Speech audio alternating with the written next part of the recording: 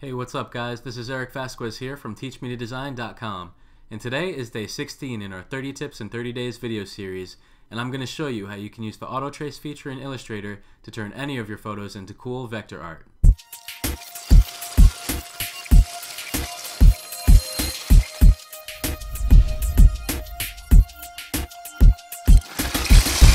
Alright, so for this lesson, as I mentioned, we're going to be jumping back into Adobe Illustrator, and I want to show you guys how you can take an ordinary photo and turn it into a vector illustration.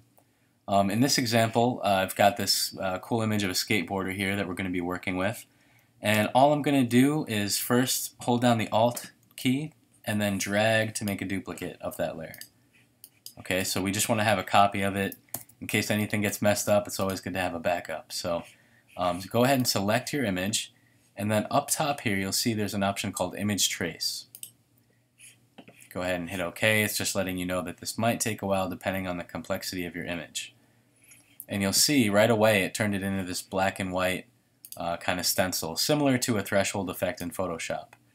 But if you come up here and select the Image Trace panel, it'll give you a few options, quite a few options actually, for different ways that you can produce various tracing results. So what you want to do here, you can come to Mode, View as Outlines, and all this other stuff. But then down here there's something that says, threshold, less, more.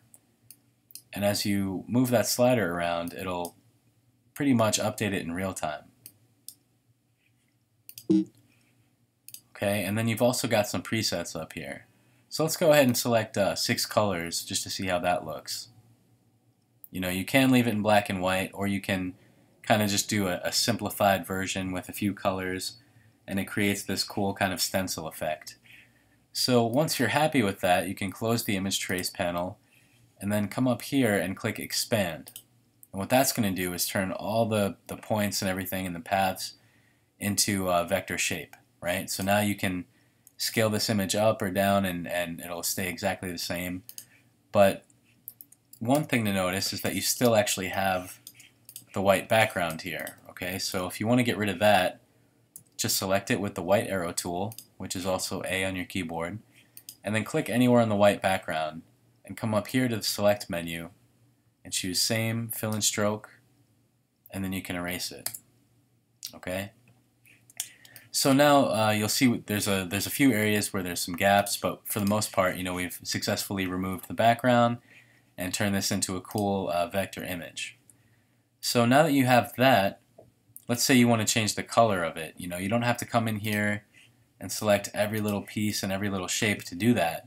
You can simply select the whole vector and then come over here to your color guide. Now, if you don't have this already open, you can come up to Window and choose Color Guide. And you'll see in the panel there's a little icon that looks like a color wheel. So go ahead and click that. And now, wow, yeah, that produced some weird results. You'll see in the left column, you've got your current colors, and then right next to it are the new colors. So if you want to, just keep the color you had, you can simply drag from current over to new, because in this example, I don't want to mess with the skin tones that much. I really just want to change the color of the sweatshirt. So where it says new, I'm just going to play with these sliders a little bit. You've got the hue, saturation, and, balance or anything like that. So you can really, darken it, lighten it. I think I'm going to save the darker reds for the shadows here. That makes sense.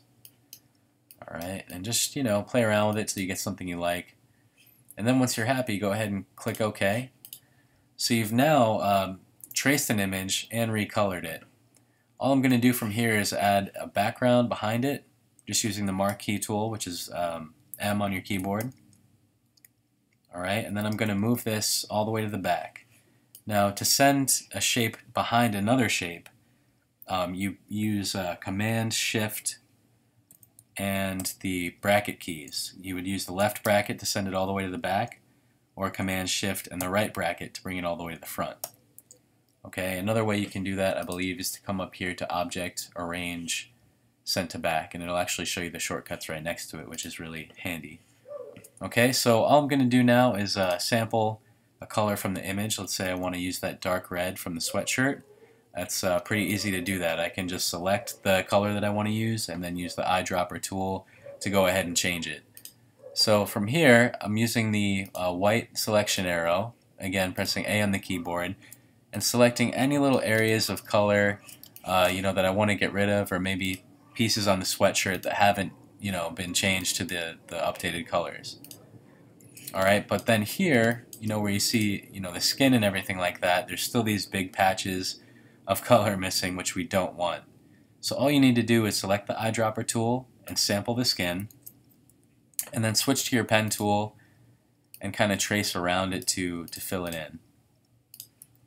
And if you haven't used the pen tool that much in Illustrator, I highly recommend getting yourself up to speed with it as quickly as possible, because it's such a big part of working in Illustrator.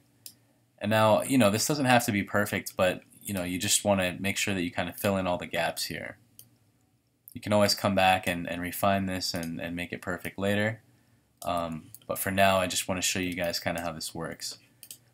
Same thing on the skateboard. You can just come and create a shape on top of it to fill it in. And then zoom out. And you'll see in just a couple of minutes and a few steps, we've created this cool kind of vector stencil effect from a photograph. And this type of technique works really well for not only photos, but also if you need to trace logos. If you say you have a flat JPEG of a logo and you need a vector version, you can always use auto trace, and it'll get you pretty decent results depending on how complex the logo is. But for now, this is pretty much how it works, and I just wanted to show you guys that because it's really handy. And I just noticed a couple of shapes down here on the bottom that I missed, so I'm just going to select those real quick and bam, fix it up. Alright guys, well I hope that you've enjoyed this lesson and found it useful. I look forward to bringing you more tips and techniques in Adobe Illustrator as well as Photoshop. But for now, stay tuned and be sure to sign up for our newsletter and let us know how we can help you design better.